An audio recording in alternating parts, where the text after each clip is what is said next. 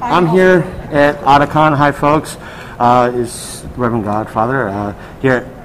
One of our interviews this weekend. I am here with Carrie Wood from T.N.P. Studios, and she's going to be helping me with this interview with Kaiji Tang, voice actor from Los Angeles.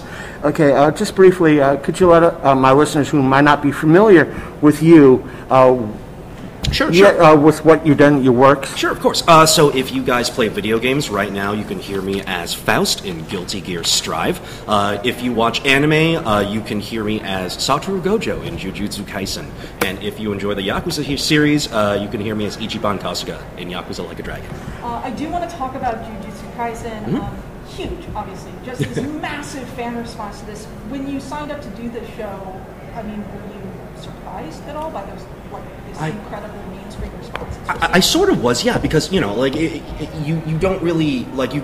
As an actor, you get, like, a big inbox of, like, auditions, and you maybe don't have the time to, like, fully in-depth research each one as you're trying to get them out, right? So when Jujutsu Kaisen came across my desk, I was like, okay, anime from the studio I've worked with before, let's see the character rundown real quick. So, you know, I got a little bit of info from a friend of mine. I kind of read, like, a manga panel or two, and then I did the audition. But it wasn't until after I got the character that I realized, I was like, oh crap, people really like the show. People really like this character. Wow. I guess I can't suck, you know? I mean, was it that sort of pressure at that point? You know, like, that the pressure is always... I feel like it's a similar pressure across the board for any of... Because no matter what the popularity of a show is, as an actor, you should always try to do the very best you can, right? So, because you're always trying to please whatever audience really enjoys the product, and they deserve, like, your full, 100% in the world, no matter what it is. If you're asking me, like, if I found out that Satoru Gojo was going to be, like, super popular, yeah, sure, there was a little bit of, like, oh, man, I hope I did him justice afterwards. But, I watched the first season. I think it turned out okay, so I can stop sweating at this point, maybe. If I may, I hope you don't mind the tag. Of course. You said you've done video games as well. Is there a particular difference between voice acting for video games than it is for something like anime? I know. Oh yes, absolutely. So there's the lip flappage for anime is very difficult for any actor to come in to adjust to, right? Because when you're acting, what you want to have is the freedom to portray the story and your emotions and to get it across. For anime, you have that in, like, this box, right? So you have this amount of time to fit in all your emotions and make someone feel, but you also have to do it when they're flapping their mouth in that rhythm, right? So it's extremely difficult. It's actually the hardest form of voiceover I've ever worked on. I've done narration, I've done movies, I've done video games. Anime is consistently, it takes the most skill to pull off okay, right? It takes more skill to make it sound okay than it does for a video game to make it sound good. Because video games, generally, you don't have to worry about the lip flaps. You can just act, right? But another big difference is for video games, generally there's a lot of yelling. Anime, we all see, like, the big battle scenes and stuff, but that's like 1-2 episodes in a row, maybe, and then there's, like, story, right? Sure. Video games, so much combat, all the time, yelling. Generally, we put the video game stuff toward the end of the week so we don't, like, blow ourselves out. That being said, I know quite a few years ago there was this big hubbub in regards to voice actors like yourself who did work in video games, kind of going to the Voice Actors Guild, I think it is, saying, hey, we want extra compensation because we could, in essence, lose a whole mess of work from doing what we do in video games. It affects us, especially with the well-known characters that you've done in the past. So... Yeah, so what that was all about was it was, yes, we wanted extra compensation, but it was also for things like, for example, when we do mocap, motion capture for video games, and we put on the suit with the balls and stuff, right?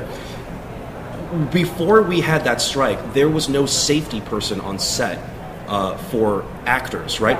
These are not trained stunts people that they hire. They hire the voice actors, they hire, like, other actors, and sometimes you have to fall off stuff. You have to, like, do these dangerous physical things in the mocap series. So, people are getting hurt, and there was no one to really turn to. So we were like, okay, this needs to change. We need to have safety regulations for our job. We need to be able to know that we won't cough up blood at the end of a 4-hour session. We need to know we're not going to break our arm falling off this mocap stage. So that was, there was a lot of things in that strike that we were asking for. So I do want to go back to anime real quick. Yeah, of course. Since you were the voice of Guts in the most recent Berserk anime, and obviously with the unfortunate death of the creator, this sort of means we are not going to be getting any more Berserk.